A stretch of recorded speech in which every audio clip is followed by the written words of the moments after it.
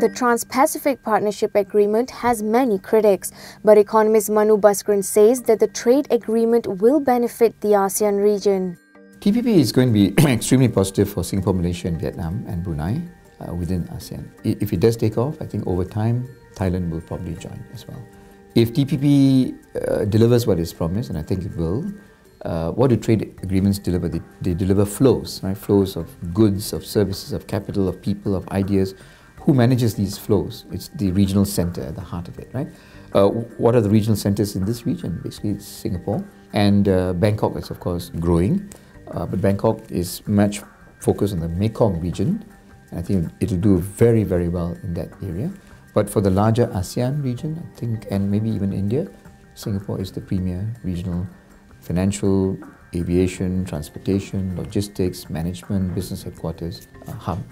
TPP will, advertises itself as a gold standard free trade agreement that goes beyond just tariff cuts. It addresses a whole range of issues that really promote significant increase in the flows of, goods, services, capital, people, and all that.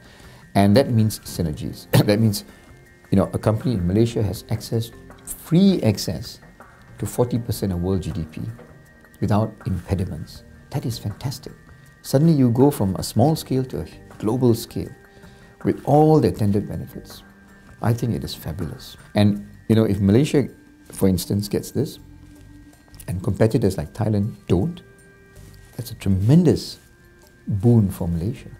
And I think the TPP is a very important part of the structural story. I mean, the ASEAN integration overall is also part of that story. So it's not just TPP. We have ASEAN integration. And Singapore and Malaysia have a lot to gain from that because Singapore and Malaysia are among the most open economies in the world. If you have more trade, more financial flows, we benefit. We are tremendous beneficiaries. So we have a lot in common there in terms of our interests.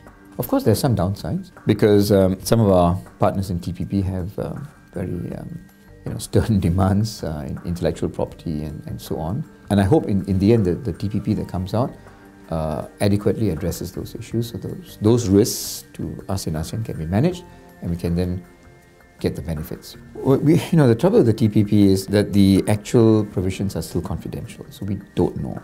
So we have leaks coming out saying that the Americans are being quite demanding in terms of issues like intellectual property rights, government procurement, the role of government-linked companies and so on. We don't know exactly what the compromises are. I would assume that our negotiators will, protect the interests of the local businesses as much as they can. At the end of the day, all these agreements involve huge trade-offs. There will be some losers and there will be some winners. It's clear in Japan, for instance, that the government is actually now prepared to take the political risks of an agricultural lobby that will be very angry. In Japan, they're prepared to do it. In the US as well, I think President Obama has courageously decided that he will face down opponents within his own party, right? So it's the same in our part of the world. We will have to deal with some of the sectors that might lose out and devise ways so that we can mitigate those losses, because the upside for the entire economy is just really tremendous. It would be a tragedy, I think, if we miss this opportunity. Despite the criticisms leveled on the TPP that consumers and small businesses will lose out, access to a larger market and more choices will outweigh the downsides of the trade agreement. Zinara Said, Singapore Star TV.